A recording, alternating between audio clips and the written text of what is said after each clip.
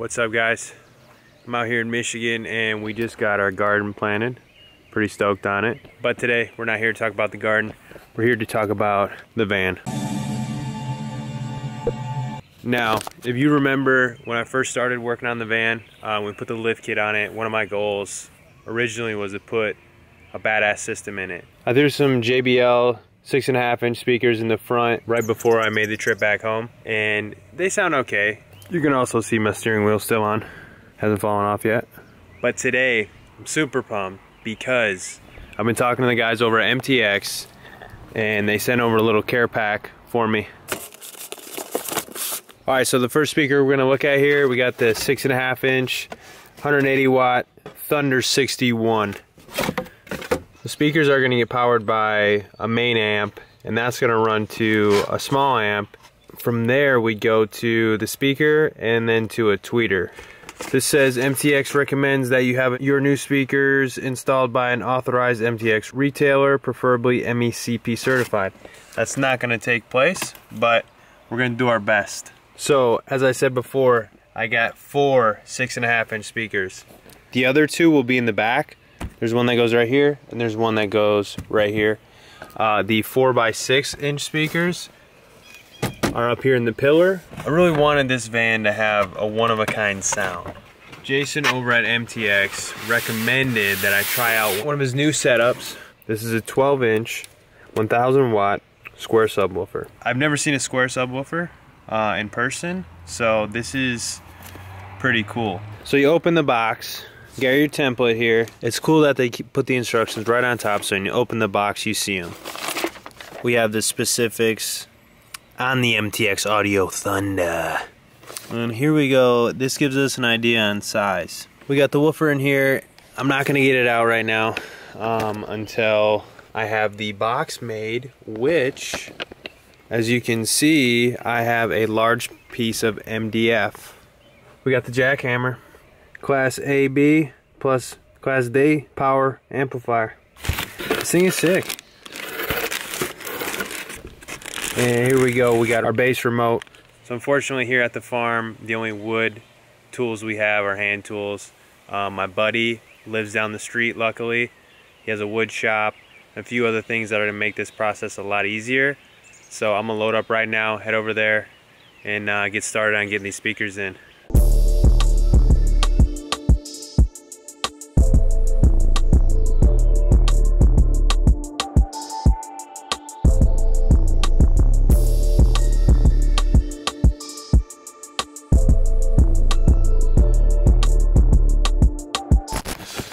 All right, so we're out here, just showed up at my homie's shop.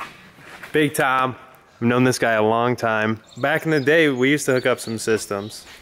We did, the old Mazda. First car I ever owned, Mazda MX-6, but that had 2 12s in it. So this isn't our first rodeo. We got Big Spencer. Spencer here is here helping out. He's a local, he lives in the barn. We're gonna be doing some wiring. Yeah. As of right now, they say they want it 1.8 cubic feet. The box, yes. The port is a little different, smaller. The area. I don't know what you're talking about. We are not experts here at all. So if you have ideas or whatever, you comment below, let us know what we're doing wrong. But if I was here to... We'll get her going. It's been a while. I think the last time I hooked one up, I was 16. Yeah, this was all high school. Yeah, I was... 10 years since we done this. yeah, I know. So we're gonna get everything out, lay it all out, see what we gotta do. Get that bass going. Hell yeah.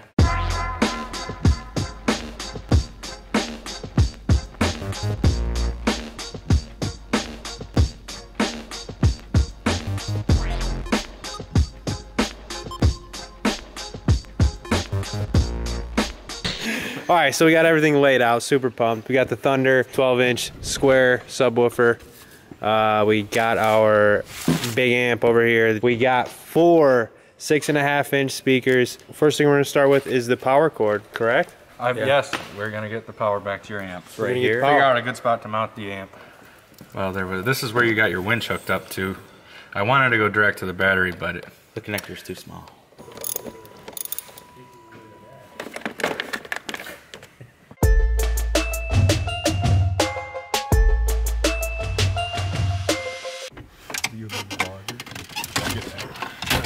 there's the ticket. Yeah! So we got the head unit out, and we realized since this is the cheapest one that I could pick up from O'Reilly's, it doesn't supply us with enough RCAs. I'm running Walmart right now, and we'll keep on moving. Just got back from Walmart, and we picked up the Dual-Tac digital media receiver. The reason why we got this is because of this right here. Because we didn't have enough RCAs. Yeah, you know, we got our subs in our front rear and our backs. So in the meantime, I'm gonna install this. Tom's gonna start messing with the RCAs. Spencer is going to mess with the power. So since we had to go all the way into town to get this stuff, we're already a little bit behind. So we gotta start kicking some ass.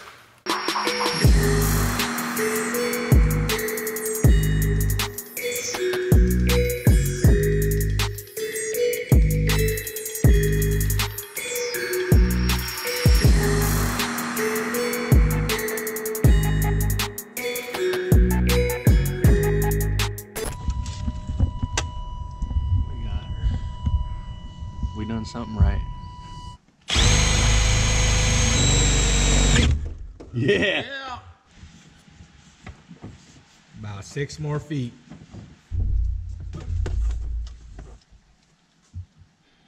There's your problem.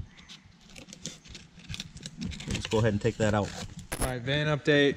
Amp's been tested, it's plugged in. We got our head unit in with our custom wood brackets. And then we are building our box right now. We're just gonna do what they recommend on here, and we'll see how that works.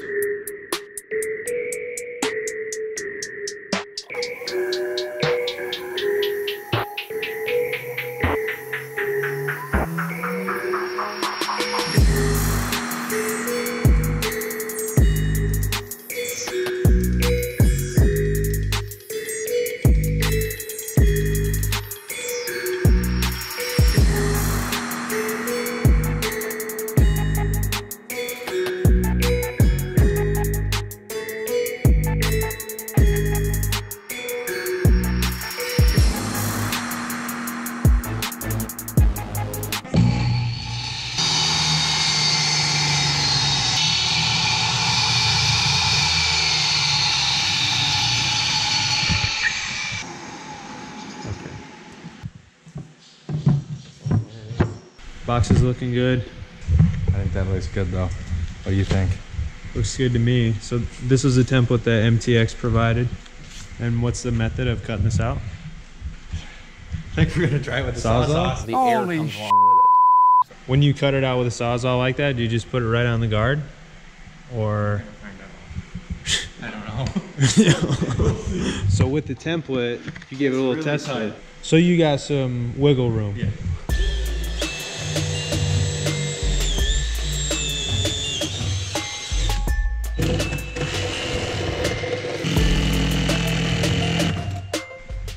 It's gonna be quite a bit of cleanup.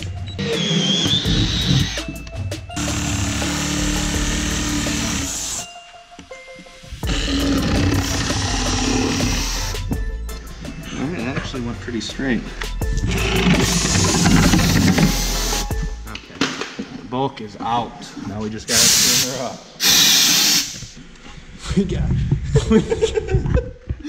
Dude, we don't have the right tools.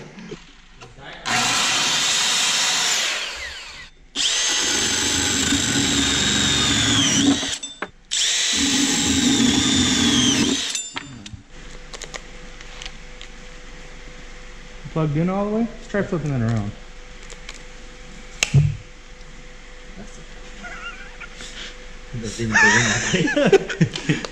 There's another one, but it's battery powered and it's probably dead. What kind of battery?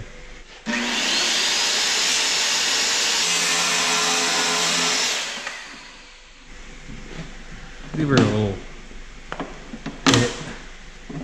It's in there. Snug fit. It's up to you, Carl. Well, we're gonna have to put carpet underneath that, so it's gonna have to be a little bit bigger. Looks good. Let's send it.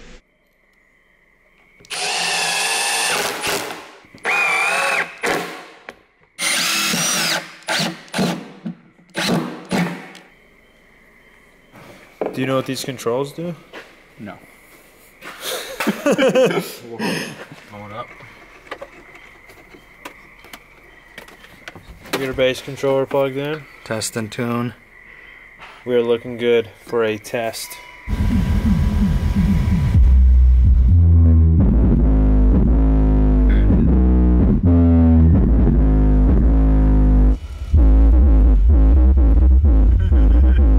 That's crazy. That's fucking loud. Think that's a good day's work? Yeah. Way to go, guys.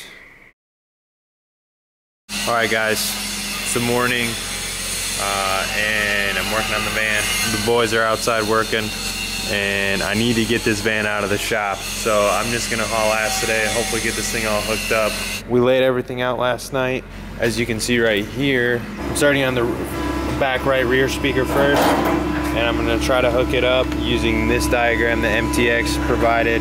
Right there, it gives you an example of what the crossover connection is supposed to look like. And with the time that I have, I plan on putting this piece somewhere on the other side of the door, like this, zip tied in there.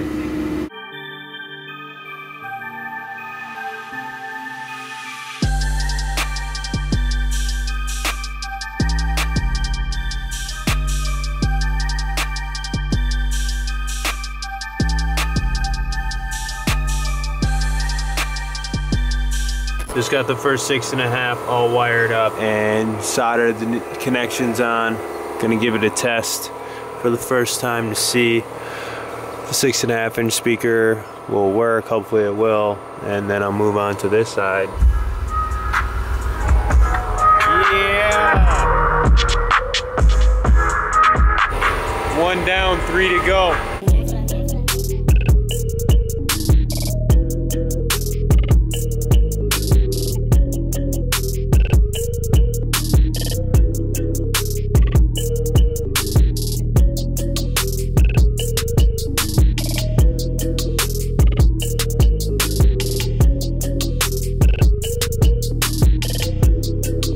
All right, so I'm gonna move on to this door first. I'm gonna take the panel off and then I'm gonna run wire through here and down around here.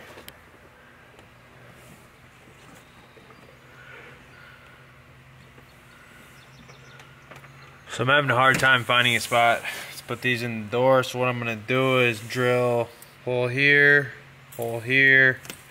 It'll be in the bottom of the door. I'll throw a zip tie on it, call it a day.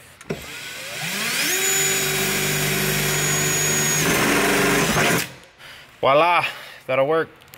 The homies got done working today. They're gonna help me finish. Donnie! Donnie's a master solderer. Gonna help out. So, gotta get this thing finished up, get it out of the shop. We got our wires running into our hardware down here. And going to put the MTX 6.5-inch speaker right in here.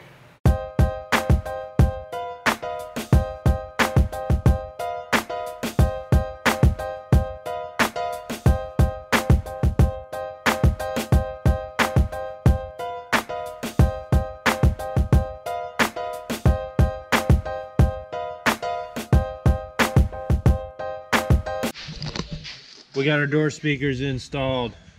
Tweeters, custom job done by Don. First real test. Fired up.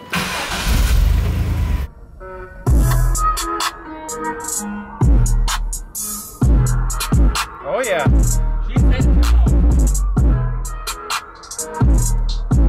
Yeah.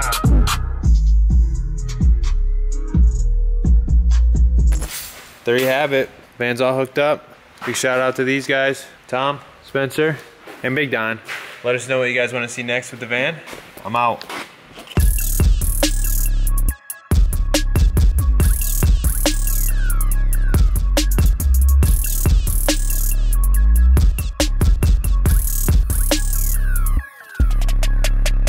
Spencer, what are you doing? All right, so in order to feed these RCAs over to the other side, we taped them to this broom and we're gonna shove them through. Hopefully they come off the other side.